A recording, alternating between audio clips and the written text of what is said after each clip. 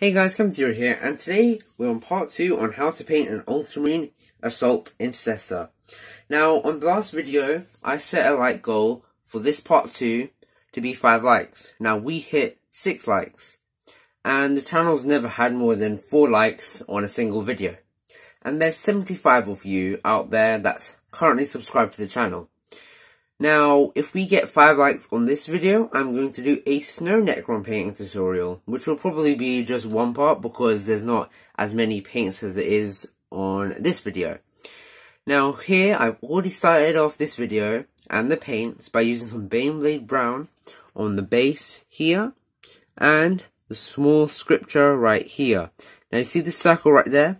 We're going to put in a bit of Mephiston red right there, just have a bit more colour on there and make it look like it's not just one single piece laying off the armour. With the Mephiston red on the top of the scripture, we've now brought a bit more colour onto that part of the model. Now, if we go over to the gun over here, we have a plasma pistol. Now, right here, you can use low than blue, which is what I would suggest using if you want to make it like the box. Or what I'm going to do, I'm going to put some Venetian purple right here. So, let's get to it.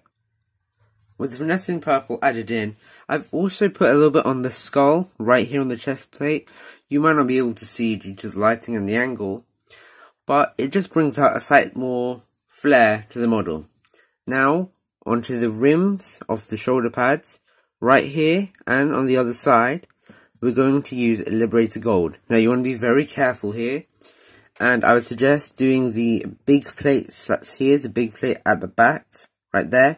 I would suggest doing that after you do the small rims. So, let's go. Now, as you can see, the Liberated Gold rims on the shoulder pads do look really nice.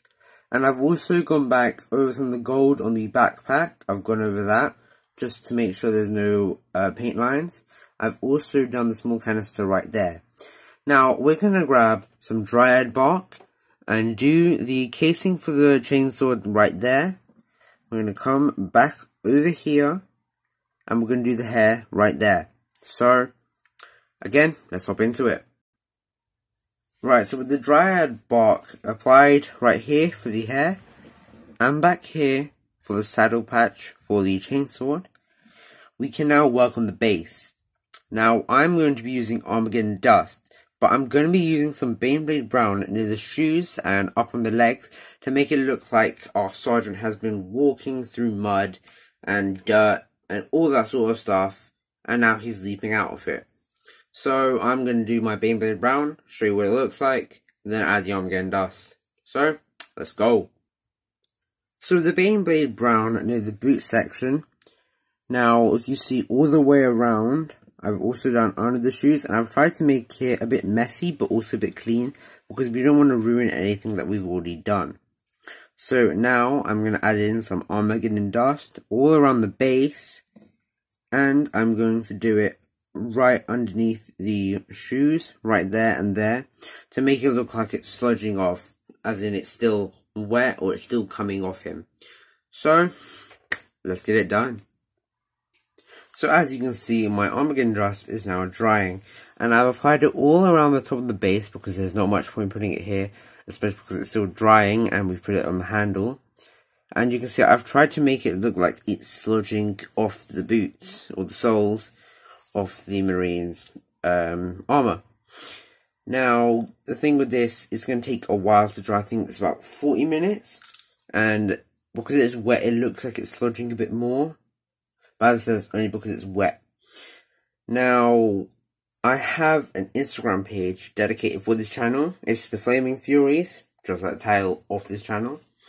And the image is a capital F on fire, and I'll be posting the preparations for before video things for such as Warhammer and any tabletop stuff that I'm doing, or anything that's basically not on a PlayStation or a PC.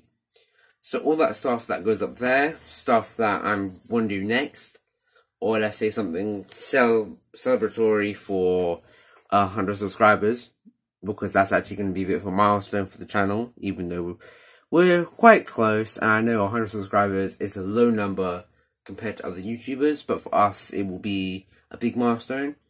So things such as that will be on the Instagram page. It's a public page, and so far it just has the preparation for part 1.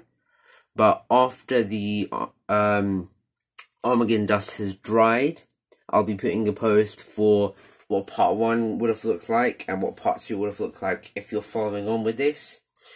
But for now, thank you all for watching. At 5 likes, we'll do Snow Necron painting video. But for now, I'll see you all later.